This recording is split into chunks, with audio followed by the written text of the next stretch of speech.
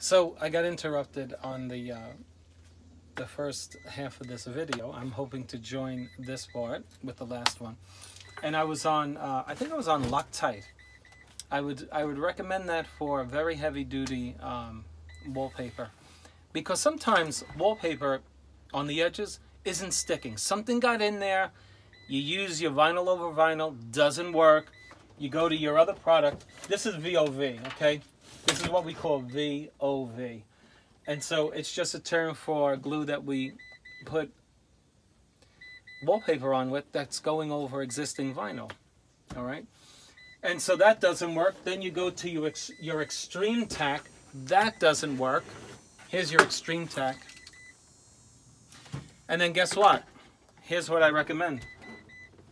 I recommend that glue right here. Loctite Power Grab, all right? It's about $4. No, it's about $8. So, of course, you're going to need a ladder. Now, if you look down there, that's my case for my drill, my impact driver, and my drill. Oftentimes, you'll get into a situation where you have to take down a bracket or something. You need that on your truck. I will also tell you that this is a very handy tool because it collapses. What is this? This is a large cold beer container into which you can put tons of ice and load it up with beer. Just kidding. This is a garbage, I don't know, garbage bag. You put a garbage bag in it, it velcros down, and guess what? You got yourself an instant garbage container on the job. Afterwards, you collapse it, turn the dirty side away from the driver, which is yours truly, and then, you know, you store it nice and easily. So, oftentimes we're on jobs, no electricity. Highly recommend this tool. Craftsman, look at this thing. LED lights. No heat comes from this thing. This is what you want to get. Get rid of those halogen bulbs, folks. They're not worth it. Okay. You want to use these lights as well. Oftentimes, you'll be on a job where they got to shut down the electricity. And so now you're left without a light in a bathroom or whatever. Got to have these lights handy, okay? Stud finder. Oftentimes, we're looking to replace racks or shelves over the wallpaper we install, and this will help you find your studs. Okay, what else? So as you come onto the truck, let's show them some of the staples that we use. Okay, so check this out. Put them in here. Now, caulking. Why do we have all this caulking? Honestly, I don't know why. I have no idea. No. I didn't actually know we had that much, but I'm glad you did this. This is awesome, my gosh. Look at all this. Okay, yeah. We would just... see, here's the liquid nails I was talking about before on a job in a hospital where we were putting Acrovin wall covering, and I decided to go with the Loctite.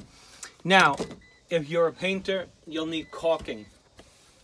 So let me just suggest that you use the Alex Plus Fast Dry caulking, and because it's very dense material and it will fill in what you need it to fill in. Otherwise, if you are painting and trying to keep your paint off the floor, you want to use a tool that's called a hand masker. And here's our hand masker. It's important that we know this. Our roll of tape goes here, right? Like this. Tape feeds out into the paper. This goes on your floor. Here's your wall. You want to put clear caulking over the tape so that your paint doesn't seep past your masking. You folks have done it. You've painted, and then what happens? You bleed through your tape, right? This is the way to prevent it. Get the clear If you're going to use this to prevent the paint from going through your tape, you got to use the clear. There's a reason for it. Okay. What else can I show you here? T-square is really not important for wallpaper. All right, so you see this tool? Okay, so you saw that I had my mixer down there, my drill. DeWalt, many of the companies make mixers. You can put this on a drill. You want to stir your glue, okay? That glue is sitting for 3 months sometimes when it's purchased. You want to make it where it's nice and well mixed. Get something like this from a paint store, okay? I haven't used it yet, and but I like it. I like the color of it. That's why I got it. No, I'm just kidding. All right, so what else? Very important tool for a paper hanger. This is gasoline, and of course you want to have these handy so that you can burn your worker if they get wise with you.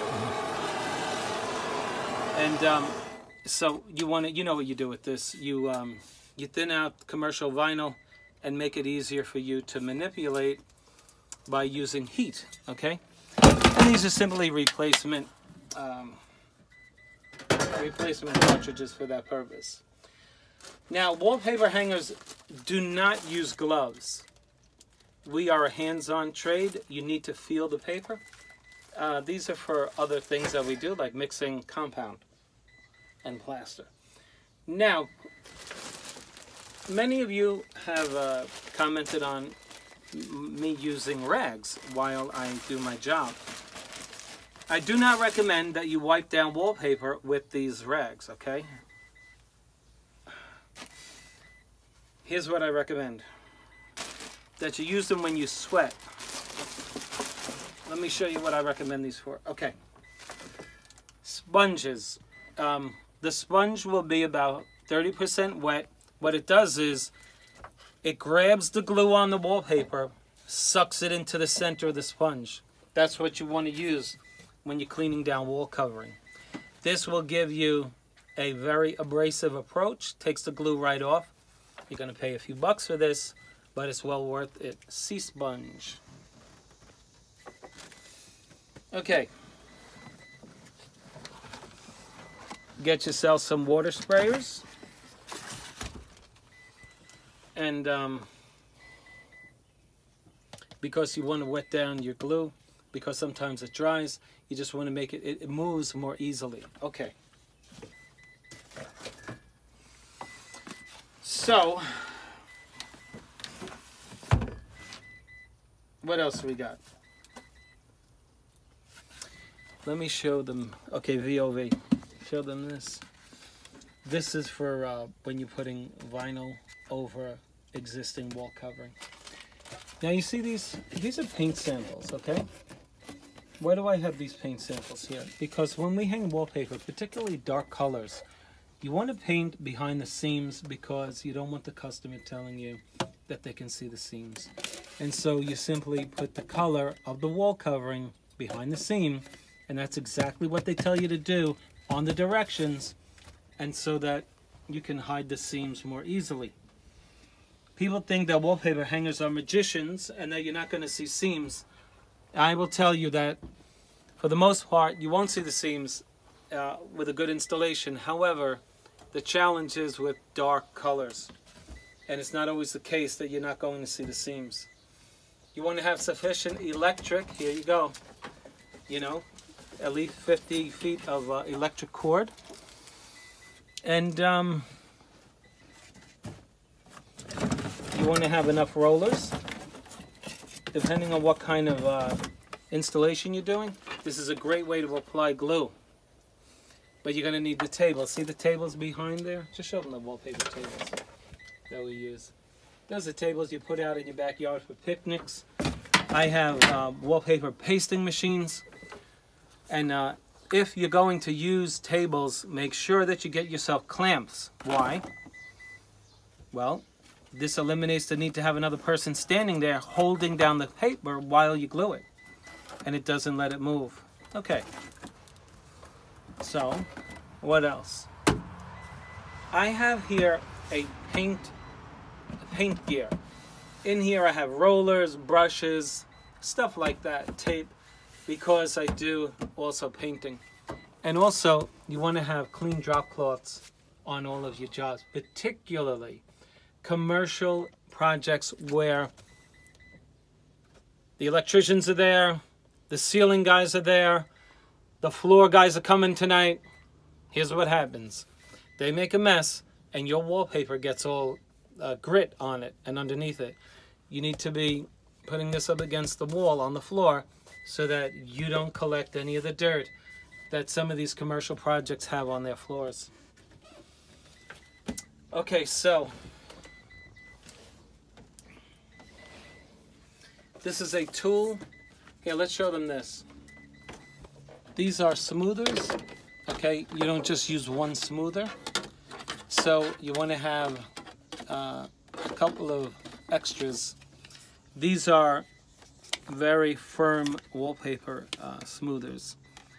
And as you can see that they come from Sherwin-Williams. Some of them are soft. The ones that come from Lowe's, don't use them unless you're using very thin wallpaper that can rip. Otherwise you need this. You need them. So I use these. These are great to get in little areas like this, 4 inches. And then like this, 6 inches. And then like this, 10 inches. So it's a great tool. And also, if your worker gets wise with you, you can just accidentally do that and then say, I'm sorry that I just stuck you. Usually it works. So, one of my other smoothers is a gadget that I got at PPG Paints. And I really like these. They're substantial. But I don't recommend that you do what I do. Don't cut against them, because you wind up gouging the plastic and you get a curved tool. Well, that's why I have 50 of them here, but I don't want you going out buying 50 of them. So I have this eraser, Art Minds. I got this from Michael's, and this is what you want. You don't want to use this on peel and stick. You want to use this. Why is that? Peel and stick is very delicate. You can get the bubbles out with a very gentle eraser. And that's basically it for wallpaper installation. All right, I'll just show you my individual tool pouch. What does a wallpaper hanger keep immediately accessible? You do not climb ladders with something that weighs 30 pounds. You wind up with back trouble. You want a hammer accessible. You want what I call your dental tools on the job. Sometimes commercial vinyl, you got to pull it off. Okay, just check this out. When I picture yourself at the top of a ceiling, you can't get a bubble out. You want to do this to the wall covering. See that? You're able to do that. Okay, so I use both of them.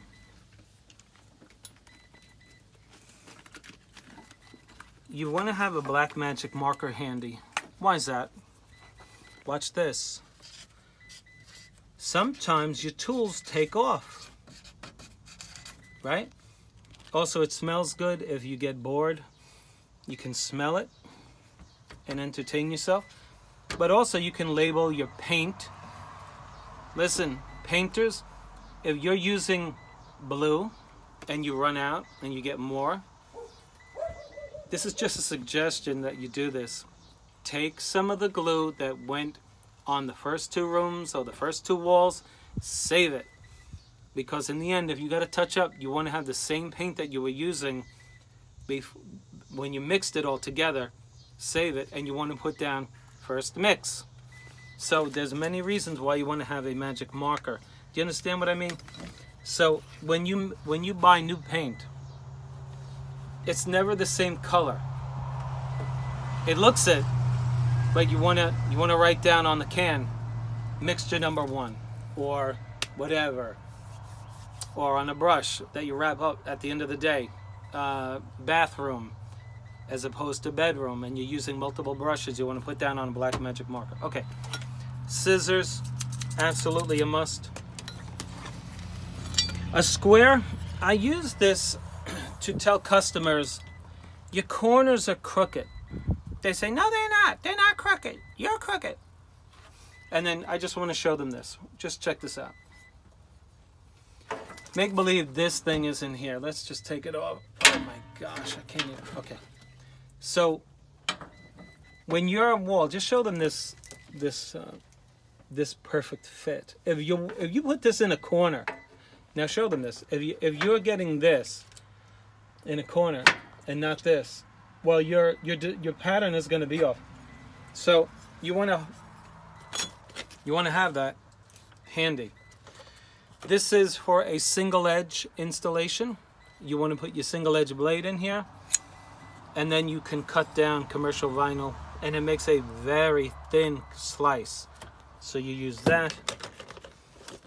This takes off switch plates, and it has a bunch of attachments. This is your level for over closets when your 3 foot or 4 foot can't fit, and you just go like this right above a closet. Okay. These scissors are for when these scissors fall, and so you don't have to get off the ladder. You want to keep a couple. Now, why do I have a shaving blade on my pouch? It is not to do this, although I do it sometimes. When you're using organic material or certain kinds of grass cloth, you do get strings, or you're hanging string, and you want to quickly go up and do. This is an example. Check this out. Watch this. I'm not marring the surface of this bungee cord, but look at that. I took a lot of that mess off of there, didn't I? And that's the same thing you're going to do with an organic wall cover. Some organic wall coverings. You don't want to be messing with it, touching it too much. You just take a clean blade and shave off the fuzz. Now, I have paintbrushes because I dip it in the glue and the glue dries, and so you want to reapply it. How do you do that? With a brush. You want to put on the customer doesn't have a nozzle on their hose, you carry one to the job. 1, 2, 3, you get the picture. Multiple pencils. Okay?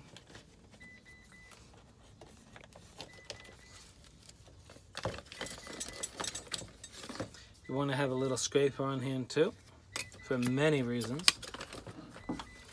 And so here you have small blade, large. These things fall when you're up on the ladder.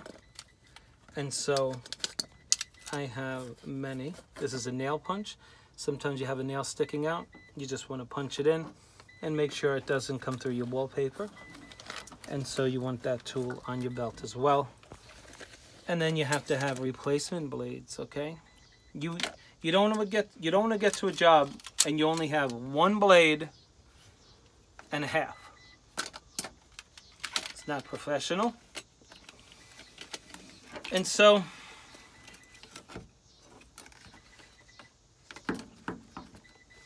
this is one of many color pencils I have. It's water-based.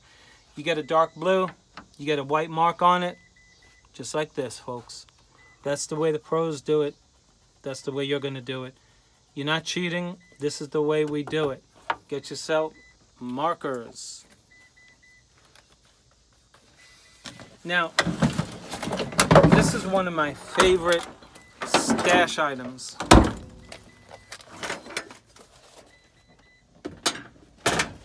Okay, and we'll end it after this. Lots of blades, extra blades, single edge blades, and a bunch of smoothers. I go to the store, I get extra smoothers, and you want to have them handy, okay? This is oftentimes you come into a situation where you need this. And so it's my go-to pouch. I bring it to the job sometimes. And hey, there you go. If you have any questions about what I have on this truck, leave me a note. Thanks for watching. See you on the next one.